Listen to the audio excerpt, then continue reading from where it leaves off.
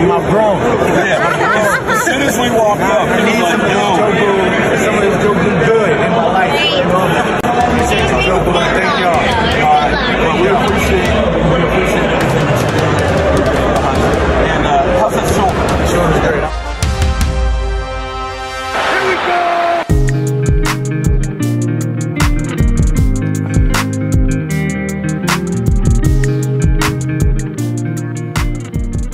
Well, good hump day morning, friends. Mark Holmes here, of course, with my buddy Cowboy Joe Boo. And as always, I want to say thank you all for watching, commenting, subscribing, and being part of the Joe Boo Sports Report. Without you guys, as well as you ladies, you know that this literally does not work. I hope everybody's going to have a great day. This is going to be an ass day for me. I can just tell you right now, this is going to be ugly because I have to go on the Dan Saleo show and do the walk of shame because the Cowboys lost and the damn Eagles found a way to win. So it's going to be ugly, but I'm going to be a grown-ass man and show up like I'm supposed to. So we don't have much time to lick our wounds, and we have to get our shit together real quick because tomorrow in New York, in the rain, it is going to be raining. It's going to be sloppy. It's been crazy. It's been raining the last 3 days here, and I have my high school class reunion on Friday where it's homecoming, and there's a parade on Friday, and then there's the game Friday night, and they're talking about over an inch of rain. So there's that. And that rain, of course, is going to be in New York, which means it's going to be harder to pass the football, and you may need to run the football more. It will be very, very interesting how the Cowboys get back together on this game, but this is a must-win situation. You cannot lose to the New York Giants, go to the basement of the NFC East, and end up being 1-3. Now, the Cowboys, seemingly listening to Mike McCarthy's press conference yesterday, he doesn't seem like he's feeling any pressure. He seemed happy and nonchalant. Micah Parsons, of course, is pissing off, Eagle players, C.J. Gardner-Johnson and things like that. And we had the kumbaya moment of Ceedee Lamb saying, apologizing and basically saying he's got to grow up. Let's go to the tape on that one. To be truthful to myself, and I played a part in that loss, a big part, honestly. And nor did my body language nor attitude approaching the situation help the situation or the outcome of the game. But I feel like obviously giving them an extra opportunity or some leverage to gain momentum in the red zone was big on us. Well, big on myself, obviously, and then us as a whole, as an offense, we gotta score, capitalize on every opportunity that we get, and then we'll win again. When you talk about the body language, did you see yourself, or did someone say, "Hey, look at how you're"? No, I'm aware of what I was doing, for sure. How do you balance that out and still stay a passionate player that wants to win? Obviously, just stay composed throughout the situation, no matter how I'm feeling. I mean, the feelings are going to be the feelings throughout the whole game, right? Feelings go up and down, and we have this mental conditioning every week, and truly understanding and using that, my practice habits, and actually those were one of the moments, my fault, where it could have came into fruition, and obviously it went the opposite direction, and nor was it good for myself or the team. It's very detrimental, and I'll make up for it. Last year we talked about this after the San Francisco game, and you had maybe the best stretch of your career. How do you look back at that and maybe channel that into similar?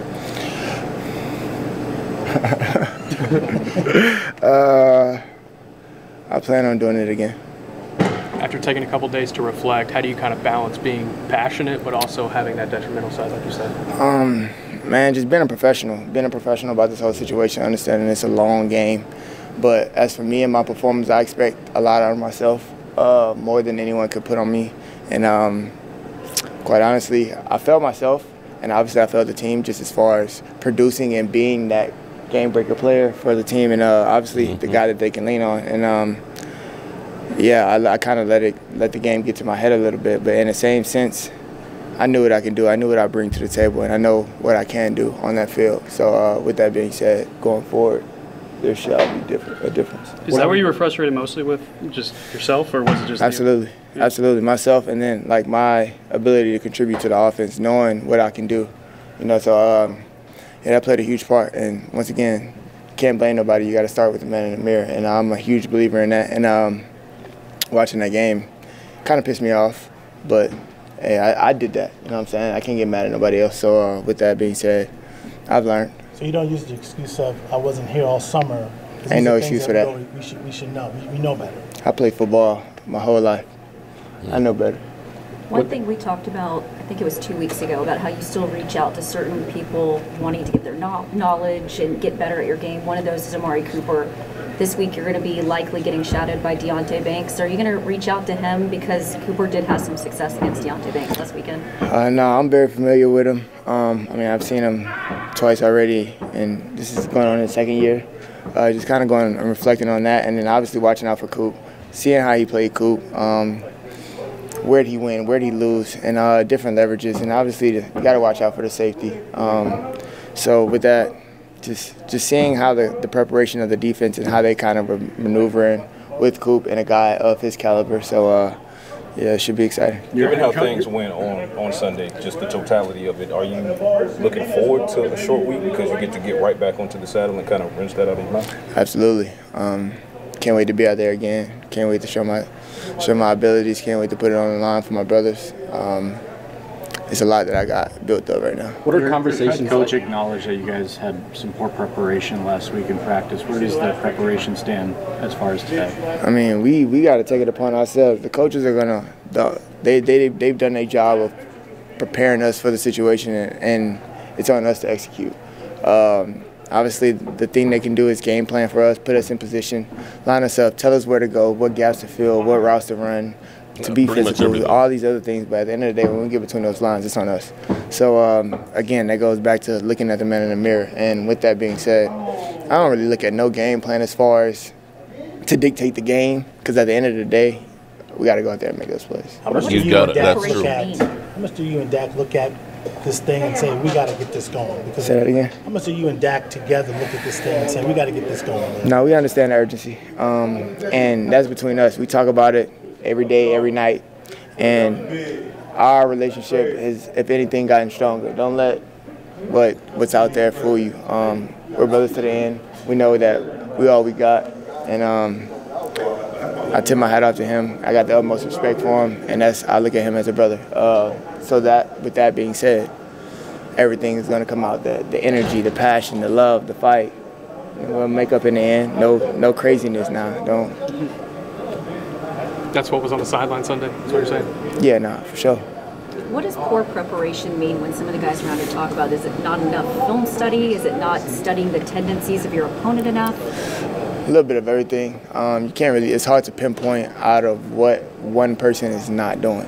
You know what I'm saying? And with that, I feel like, I mean, we could do everything in the building, but then it comes to those preparations outside of the building. Like, what are you doing on your own? Like, are you doing everything to get your body ready mentally? Are you putting yourself in a position? Are you playing the game outside of the game? Physically, are you okay? Are you taking care of your body? Are you getting massages? There's a lot of ways, different ways and variations of preparing for the game and making sure that you're in your best shape to go perform at a high level. Do you feel like there's things the offense can do to help out the defense as they kind of work through? Yeah, go score points.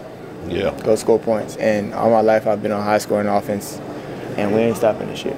I can promise you that. Is tempo something that you guys are going to look to increase here? Because I can't give you the game plan. Can you just play? I mean, if you just play the fourth quarter every quarter, you guys can score 1,000 points. So exactly. Is there something to be said about maybe upping the tempo? Obviously, it's just there was some good in that game, just as well as there was bad. It was more bad than good. But obviously, if you want to be, you know, optimistic about the situation in the fourth quarter, the end of the fourth quarter when our backs are against the wall, and understanding that there's no more backwards we can go. The only thing we can do is go forward, trusting on each other, believing in each other, and trusting that the guy next to you is going to handle his business and do his job. And that's how we came back. To Patrick's point about short week, so on Monday morning, were you here at the crack of dawn, or did you get here at normal time just to get going again? Would you erase what happened? Oh no, you can't really erase what happened, because what already happened. You know what I'm saying? And I actually look at that as motivation because I know that's not the player I am. I know that's not the teammate I am. And I know that's not the guy I am. And with that being said, I look at that to build off of. And I don't necessarily look at that as a downfall. Granted, it was a bad game on my end. I fully take accountability in that. I have no shame in that. Like, you know what I'm saying? So with that being said, I will be better in the future. And it's going to be fun. Thanks, Ceedee. Thank you. All right. Let's hope that this is the kumbaya moment that the Cowboys get back together and get this thing on track. That definitely was not a good look on Sunday with Ceedee. Seeing him melt down and just lose it and them literally taking him out of the game. But that humbling experience may be the best thing that they did to let him know that this is unacceptable and it doesn't matter who you are, you must perform. So in a way, I think I'm actually very, very happy about the way that this has been handled so far. I know haters are going to come at me and just say, oh, blah, blah, blah, blah. But it's okay. Here's the thing. Here's the good thing.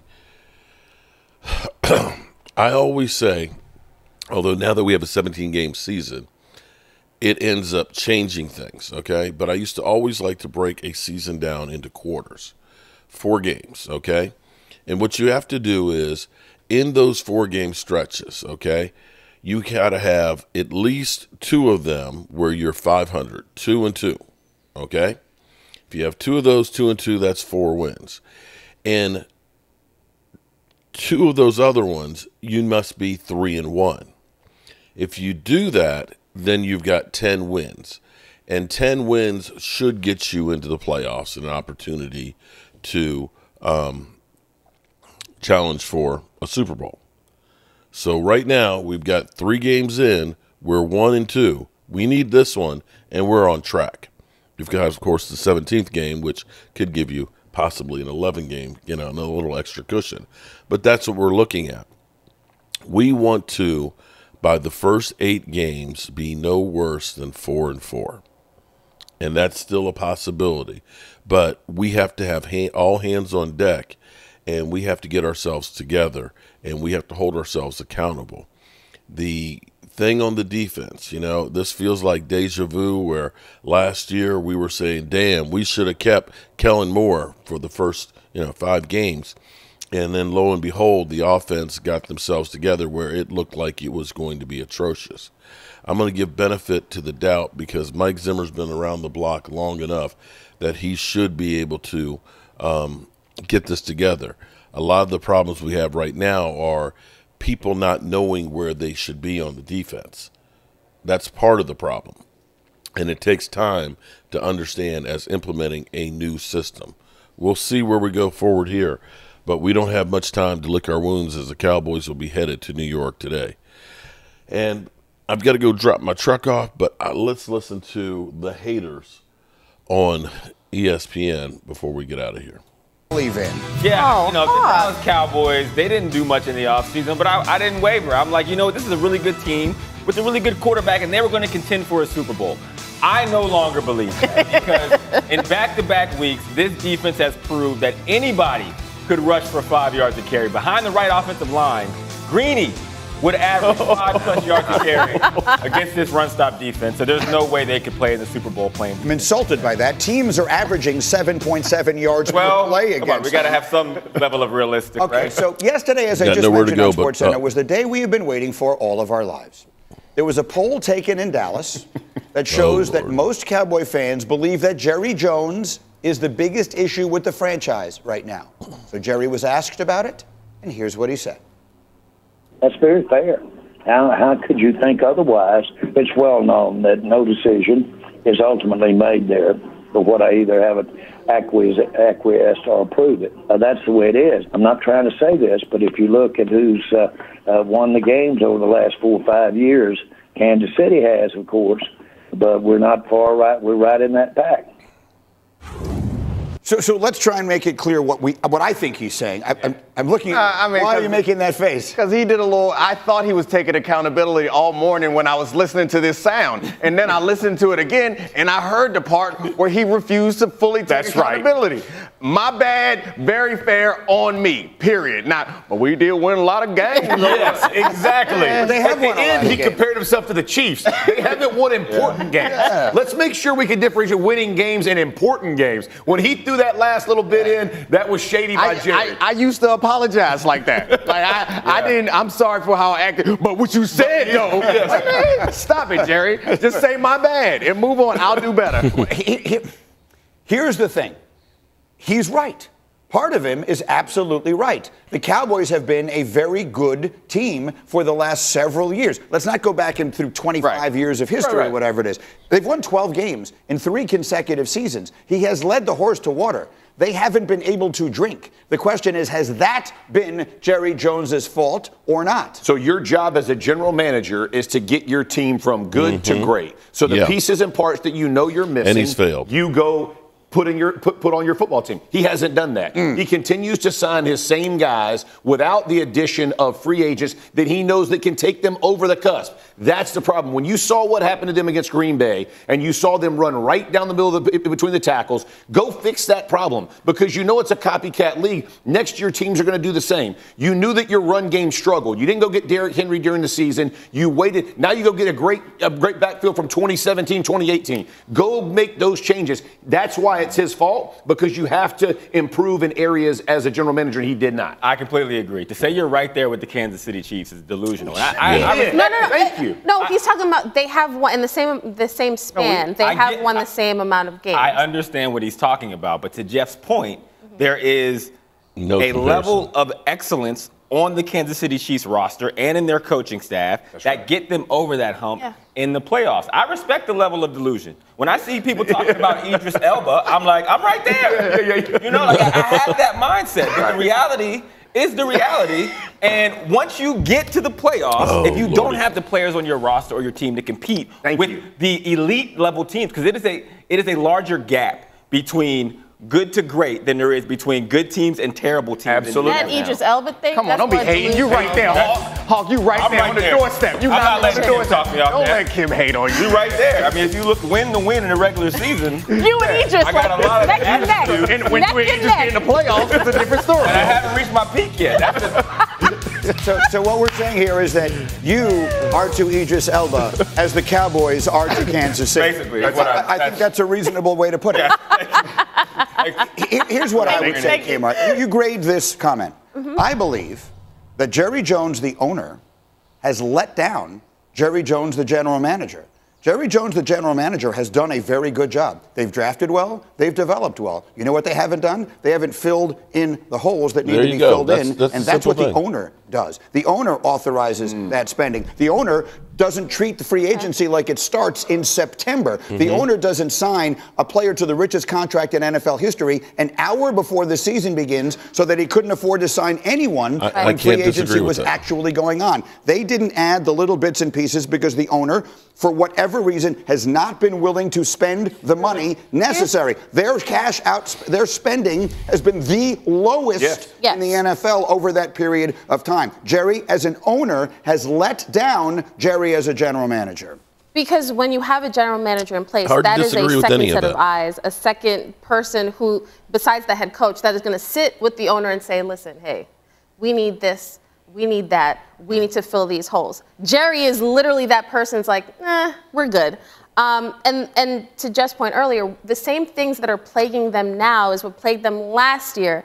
It's why a lot of us were confused when Derrick Henry was on the Titans, and at the trade deadline, Dallas did not make the call to inquire, hey, can we get Derrick Henry because we can use some oomph here, and Derrick Henry's out of our price range. Like, we can't afford that, brother. It's like, well, last year or earlier this offseason, you could have, especially when Derrick Henry was sitting there in Texas training thinking, why is my phone not ringing? Also, why is Hawk towering? Oh, what is happening? You got the low chair. He's a very tall man, but that's a whole other thing. Yeah, there are issues, I think, with Jerry Jones, obviously, but the big thing that jumps out to me when he compares himself to the Chiefs is the Chiefs have found different ways to win. They've evolved with the game and with their roster. The Cowboys are still approaching this game the same way they always have, and it's not working out for them. Can I say something? Yeah. The difference between the Cowboys and the Chiefs is two people. It's Patrick Mahomes and it's Andy Reid. And that's who's in charge of hiring the head coach, You're shorting though? the Chiefs. Veach, their general manager, the year they lost to the Tampa Bay Buccaneers and their offensive line got worked, what did they go do? Bought an offensive line. I'm with you. Got it straight. There is a difference in the entire organization because the way it is run from general manager down to quarterback with the head coach. Last year was the defensive Super Bowl. I mean, I know we're going to chalk it up to Patrick Mahomes, but the reason why they ran through that playoffs and they had a chance to win the Super Bowl is because they drafted well and developed well with Spagnuolo in that defense. Absolutely. That's my point. That's how you evolve. That's how you stay competitive. That's how you win in the playoffs. And of course, Patrick Mahomes matters, but that wasn't the difference to me last year. And as an organization, that's how you end up with the Patrick Mahomes in the first place. And having Alex Smith on your roster, right? Like, it's a lot harder to spend your own money than it is for a general manager to do it. There's a level of objectivity that is just not there when you are the owner and the general manager. The reality is there is 4 moves that could have been made that would have the Cowboys season in a different place. Derrick Henry is one. Going to get a beefy interior lineman who can stop the run is number 2. And signing Ceedee Lamb and Dak Prescott well before training camp so that it doesn't throw off your offensive chemistry for the first 3 games of the season. To argue with anything that's on there. The beefy interior. Like, we were talking about this last year. That's the problem with the Cowboys. It's Jerry, we're not the smartest people in the room, but there are things that are glaringly obvious with this team that were not addressed, and it's the same stuff. And it's not just that. It's every level of an interior part of their defense. It's line, linebacker, and just carry it all the way through, which, by the way, is the spine of every defense. So if you don't understand that as a general manager, go hire one that does and goes and fixes that problem. All that is fair. And just so I can clarify what I meant by what I said, the Cowboys have won in the regular season at about the same rate that the Chiefs have. What separates teams in the playoffs? The greatest quarterback of all time and an all-time great coach. That, to me, is what makes a big difference when it gets to January. I 100% agree. Let me say this, too. As much as we talk about the Cowboys, make no mistake, when teams go play the Chiefs, there's a different level of intensity. You go play that team than you go play the Cowboys. I get everybody loves it. When you go play those Kansas City Chiefs, bro, you are gamed up. You are ready because you know everybody in the league is watching you play the best. And there's a different level of intensity. I like the Cowboys. I ain't hyped up to go play the Cowboys. I'm freaking fired up to go beat a Mahomes-led team. There's a difference in that every week as well. You know, and the idea. I'll disagree with that one. That the bar is 12-win regular seasons. That's the difference between the two organizations. Right. Because the Chiefs would never tout that they've won 12 games. They're going for Super Bowls, and they play like it at the beginning of the season, late in the season, and especially when they get hard to disagree with that. As Jerry said, they've been hanging around the rim, and sometimes teams hang around. Yeah, well, it looks like we need to be flushed. All right, good people. That's where we are. Tomorrow is a huge, huge day in Cowboy land. I'm Mark Holmes, and I appreciate you guys as always. Peace out.